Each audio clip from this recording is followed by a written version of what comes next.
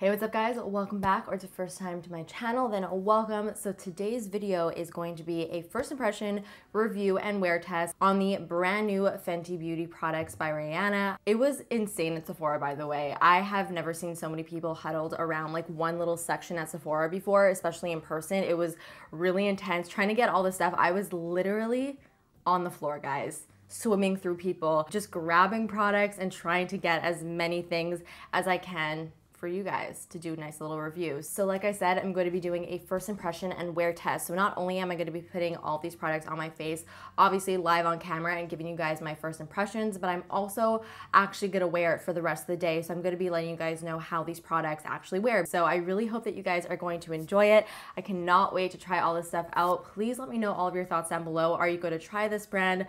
Are you excited about it? Have you tried anything? And let me know all of your thoughts. Of course, give this video a big thumbs up and subscribe if you're not subscribed already. So without further ado, let's get right into it. I first want to say how impressed I am about the fact that Fenty Beauty released off the bat 40 foundation shades. I think that is amazing and so just inclusive. For a lot of people, it is really hard to find their exact shade, but with 40 shades, I mean, you're pretty much guaranteed to find something that's going to closely match you. She has everything from super fair shades to deeper shades to shades in between, and there's also a huge variety of cool toned, neutral, and warm tone shades. I think I'm just gonna go through the products as I actually apply them just to make it a whole lot easier for everybody. So let's zoom in and start applying the foundation. Fenty Beauty does have a primer. However, I didn't really want to purchase it just solely for the review of the video because I figured that honestly I wouldn't really like it since it is more of a mattifying primer and I do have dry skin and I never ever put mattifying primers anywhere near my face. So instead I'm just going to take my Kiehl's Ultra Facial Cream, just the moisturizer that I have on hand, and I'm just going to moisturize my face nicely before applying this foundation. All right, so here is what the foundation looks like. It is called the Pro Filt'r Soft Matte Long Wear Foundation, and I got the shade 190, which matches me perfectly. This is one of their neutral shades. It's like it has a really nice weight to it. It has like frosted glass and then a white top and a nice little pump as well. So to apply my foundation, I'm gonna be using the sponge that also came out in the collection. The sponge is rounded on one side and flat on the other, as well as on the top, and it actually feels very similar to a beauty blender. It's nice and squishy. It's not like super dense like a lot of beauty blender dupes can sometimes be. So just based off of other reviews that I've seen, I've heard that this foundation is very matte and very full coverage. I personally have a drier skin type, so it will be interesting to see how this performs on a skin type that has dry patches. So I'm just gonna dot this on one side of my face and blend it out. And I'm gonna take the sponge and just, with the flat side, I'm gonna start to pounce it into the skin. Oh my God, that color matches amazing. I'm so happy. Okay, I could tell right off the bat that this is definitely very full coverage. Covered up my redness with no problem. So here's what one thin layer looks like on my face. I'm pretty pleased with the way that this looks. Doesn't seem like it's attaching to any dry patches. Blended out really nicely, and yeah, didn't really have any issues with that. I think it looks pretty good so far, but we'll see what it looks like once it actually settles down. My skin, it doesn't look overly matte. It looks more of like a natural finish. A lot of my natural like shine is coming through, as you guys can see. It doesn't look completely flat, which I do really like. And it covered up absolutely everything, but it doesn't look heavy or cakey. So I also bought the Match Sticks Trio. This is a conceal, contour, and little highlight kit. So in her collection, she has the liquid foundations, but she also has these cream sticks that come in like skin tone shades. So she has like everything ranging from super fair to deep, but she also even has cool tone shades to contour. And then within like the sticks lineup, there's also highlight shades and color shades to use all over the face. So these are supposed to be like multi-purpose type of products. So I bought the set Light 100, which comes with the shades Linen, Amber, and Starstruck. What's really cool about them, so they actually fit together magnetically, which is awesome. So I'm gonna take the shade Linen, which is the light shade, and I'm going to conceal with this. So let's see what this looks like underneath the eyes. Rather than like swiping it directly onto my skin, I'm just going to put my finger into the product, warm it up. This is what Linen looks like. It's a nice light shade. And I'm just going to dot that underneath my eyes and blend it out with my finger. I'm just going to take my sponge and just go over that to make sure it's nicely blended. I still see so much like shadow underneath my eye, which I don't love. So I feel like this is the type of product that maybe wouldn't be best to use as a concealer, but just mainly to use to brighten up the face. Like rather than using it directly underneath the eyes, maybe just concentrating it in this area and on other areas of the face where you want to just add some brightness. I feel like that is where this product will really shine. It's not bad though, like don't get me wrong, it's just like not my favorite concealer I've ever put underneath my eyes. I'm also gonna highlight with this, so I'm gonna put this down the bridge of my nose.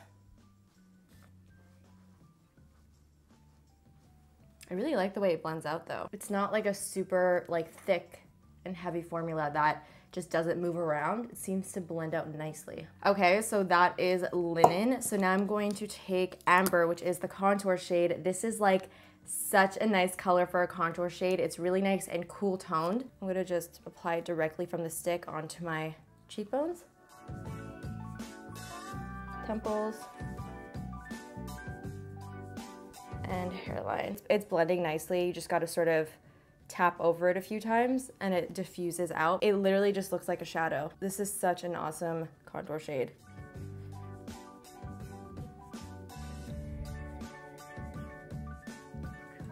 This I'm a really big fan of. I love this shade.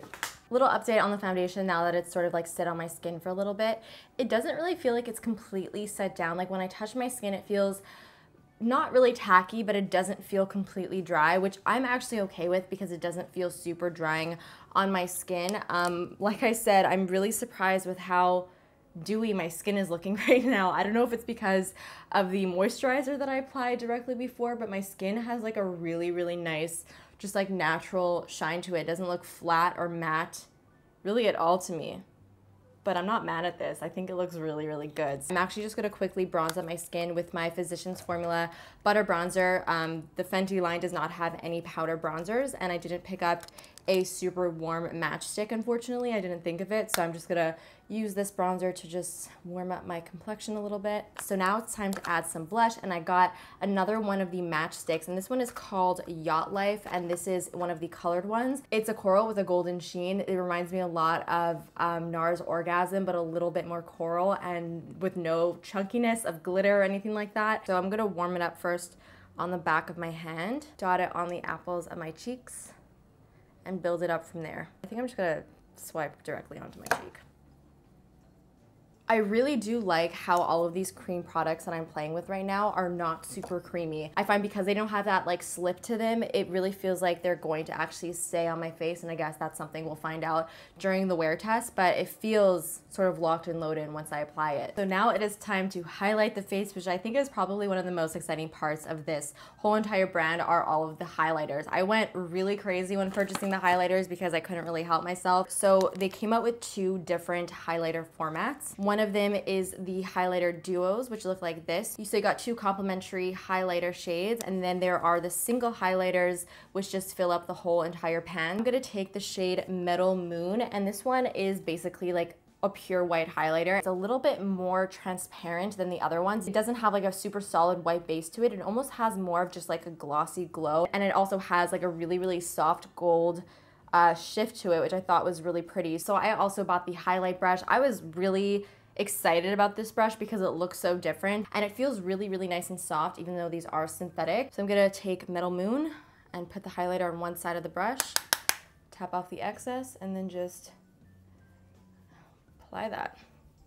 It has a lot of glitter in it, and that glitter is just accentuating so much texture on my skin. Like it's making my pores just look really, really enlarged, but that is really just a personal preference thing. Like generally, I don't really love really intense highlighters, but if you do, I don't see why you wouldn't absolutely love this. It doesn't look as intense as it does in person, which is strange because normally on camera it looks like really, really crazy. So now I'm going to take the shade Mean Money Hustla Baby, which is more of like the champagne gold duo. And I'm going to take the glittery golden side and just apply this all over my lid.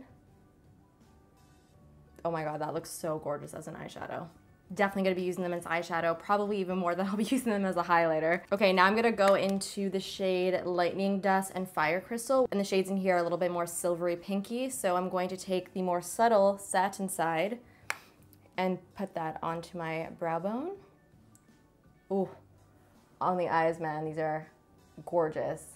These are staying on the vanity for brow bone highlights, that's for sure. Okay, so last but not least for the lips, I'm going to be taking the Fenty Glow lip gloss. Now there's only one shade of lip gloss. It's supposed to be a universal gloss that is supposed to look good on everybody's skin tone. I actually did already try this on because I couldn't help myself, guys. It's sort of like a rosy nude, has a bit of like a pinky undertone, and it's very glossy, and it also smells like my childhood. I can't pinpoint exactly what it is. Please let me know in the comments if you get me on this, and let me know what it is that I'm thinking of. It's a semi-opaque gloss, so it's not like super opaque and super like thick and gloppy. When you rub your lips together, it has like a really nice, just like buttery feel to it. It's not like sticky in the slightest, and it smells and tastes so good. Oh my God, you know what I just realized? I didn't set my under eyes with any powder, and it's not creasing at all, which is quite impressive. So here is a close-up, or as close as I can get to my camera, of my skin. I'm going to show you guys what it looks like in front of natural lighting a little bit later on my vlog camera, but it looks really nice, right? The foundation, at least, I'm like super into. It is 1:32 in the afternoon. I will check with you guys a little bit later. All right, guys, it is time for the first official update of the day. Right now, it is 3:24 p.m., so it's 3:30. It's been about 2-ish hours since first applying all this makeup. I actually just filmed a whole nother video, which is why my lips are a little bit red, because I just did a little bit of a lip swatch video, so the lip gloss right now is no longer on my lips. My skin basically just looks flawless. It definitely looks like, you know, I'm wearing foundation, but it doesn't look overdone, and I just love like the natural finish that it has. It's definitely not overly matte at all. Let me just give you guys a nice little close-up, and this is just with natural light. Like, it looks so good. It doesn't look overly dry or anything. One thing I have noticed, however, it does get a little bit darker, probably about like half a shade. That is something I would probably keep in mind then when you are choosing a shade, maybe go a little bit lighter. And as for the under eye concealer, it is not creased at all, which is so impressive considering that I did not set it with any powder. Highlighter, still going strong. It looks really, really pretty on camera, just in person.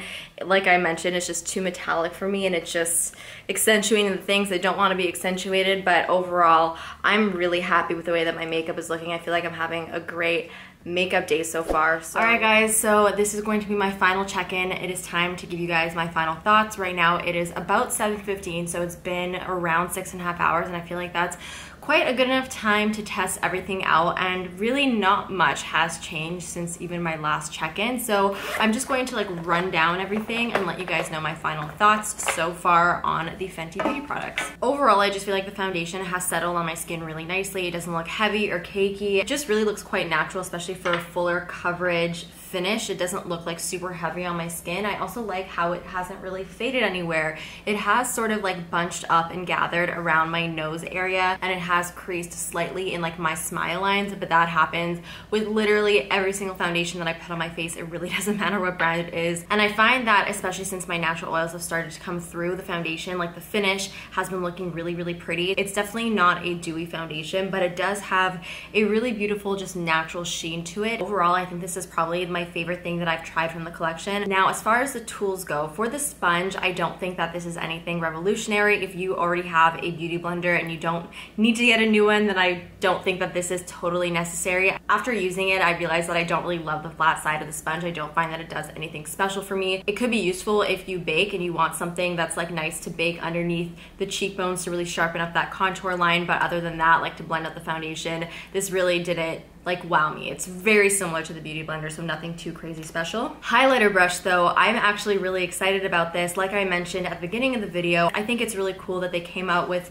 a different looking brush. That's something that I haven't really seen before. I like the shape of it. I expected it to not really blend out highlighter that well, just because it's a little bit more dense, and I thought that it would just create almost like a stripe on the tops of my cheekbones, but it buffed it out nicely. It sort of just like really allows you to put the highlighter in the perfect place. I think this could actually be really nice to contour with. I'm gonna try that next time. Next, we've got the Gloss Bomb. Now, the Gloss Bomb is really nice. I like it. I'm definitely gonna continue to use it. It's not a super unique product, but overall, I think it is a nice gloss. I like the texture. I love the smell. It smells so yummy, and I really like the way it makes my lips look. It sort of makes them look really nice and juicy, and just the tone of it is definitely very flattering. It's not too light, not too dark. So next, we've got the matchsticks. First of all, the packaging. I mean, packaging for this whole collection, but specifically for these are just so cool. I love that they all just sort of stick together like a little puzzle piece because they are magnetic. Starting off with the concealer shade that we used, which was Linen. I am really, really impressed with how this wore. As you guys know, I did not set this with powder, and it has not moved. I also like the texture of them. I feel like they sort of sit right in the middle where they blend out really easily, but they're not too emollient that they'll slip and slide around the face. I think I'll probably be using Linen more so to like highlight my face and not so much as concealer, even though it worked really well as concealer. I just have many others that I find work a little bit better underneath my eyes, but I do really like this to like highlight the areas of my face. Amber, the contour shade. I think that this is probably one of the best like cream contour shades that I've come across in a while. It's the perfect shade if you have a fair to light skin tone because it's really nice and cool tone that it actually looks like a shadow on the face. So A+ for this. I didn't try the shade Starstruck, which is like the pinkish cream highlighter. This definitely seems way more up my alley compared to the other highlighters, which I will get to. Really nice and natural looking, but it still has quite a punch, as you can see. Like, it's very glowy, but it's not shimmery. So overall, the matchsticks are really cool. I sort of want to go and get like a bronzer shade to try that out. So yeah, A+ for formula and shade selection. I'm pretty happy with them. So next, the Killawatt highlighters. These are definitely a little bit more on the intense side. They're very, very blinding, very metallic. They do have glitter in them. The glitter isn't like chunky or unflattering, but it is there. This is a highlighter that will give you that like really, really intense glow. So if you are like me and you don't absolutely love super metallic or super intense highlighters, then you may not be a super big fan of these, only because they are definitely that. So for me personally, I don't absolutely love these highlighters, although I could definitely appreciate that a lot of people will. Even though they are like super intense, they still look smooth on the skin. It's not like there's just chunks of glitter all over the tops of your cheekbones. However, I do think that the one exception is this duo over here. This is the Lightning Dust Fire Crystal duo, and this one is not quite as glittery as like the other two duo highlighters. I find that the texture is a lot smoother, and as you can see, I swatched it right over here. It just has like a really gorgeous glow without any like super metallic sheen. So I find that this one is definitely the most wearable, and it's the one that is probably my favorite and that I will definitely continue to use the most. So yeah guys, that is it for today's first impression and review of Fenty Beauty. I really hope that you guys enjoyed it and found it helpful. Please let me know all of your thoughts down below. Let me know what you think of the makeup. If you've tried anything, what you want to try, leave them all down below. Love to hear what you guys have to say. Of course, give this video a big thumbs up and subscribe if you're not subscribed already, and I will see you guys in the next one. Bye.